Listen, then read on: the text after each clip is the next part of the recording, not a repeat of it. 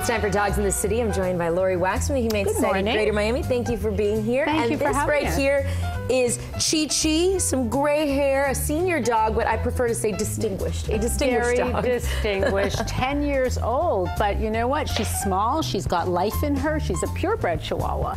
So you know what? She could have many, many more years ahead of her. She's in excellent health.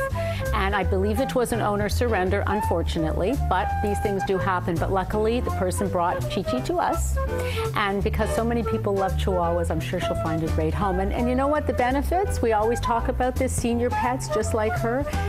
Exactly what you get is what you see. There's very little training involved. She still has a lot of zest to her, but she's just very happy sitting in your lap and cuddling and relaxed. And you know, it doesn't require very much training. That was what I was going to say. Training. It's the training. And a lot of people don't want to go through all that. They don't have the time or the energy or what have you, and they just want a pet that will acclimate to them and be cozy and comfortable at home, and she's one of those.